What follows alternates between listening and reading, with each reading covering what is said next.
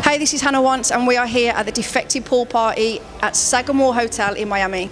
Defected is always a sick party to play. This venue is incredible and you know the weather is beautiful too, so no complaints. I stepped into my first club when I was 17 and as soon as I saw the DJ, the way that he controlled the dance floor, I knew in that very second that I wanted to be a DJ. There was nothing else, there was nothing else I wanted to do.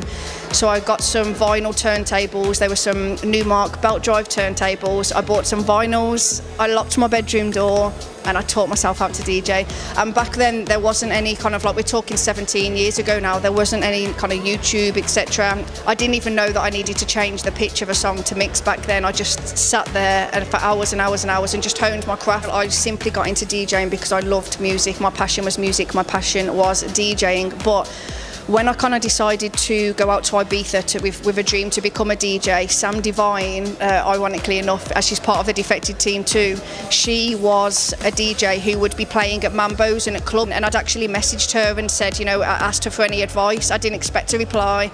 She wrote back and she gave me some advice, and then, you know, fast forward, what, how many years now? 13 years. We're about to, you know, play back to back together. We're on the same lineups. We're, you know, like, we're good friends, and again, just a beautiful thing about the universe. This track that I'm going to be releasing next, it's called The One, features a vocalist called Ara, and it came about, I was living in Ibiza. A fan of mine actually DM'd me a link to a track and said, you need to listen to this track, it's from my best friend, I think you'll dig it. So I clicked on the link and I was obsessed. I reached out to her. Obviously house music wasn't her genre, wasn't her thing.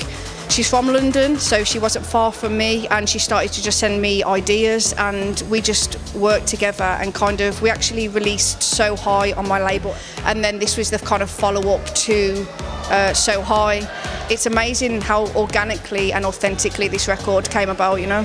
So as well as obviously my vocally house stuff that I'm releasing with Defected at the minute, I'm still focusing on that, and one vocalist that's been on my kind of like bucket list forever is Jem Cook, and I'm happy to be able to say that we're releasing a track, I'm hoping later this year together. It's one of my favourite records to date. She is incredibly talented. I love to make and play the more underground, more minimal stuff, so you can expect that on kind of more underground labels later on in the year as well.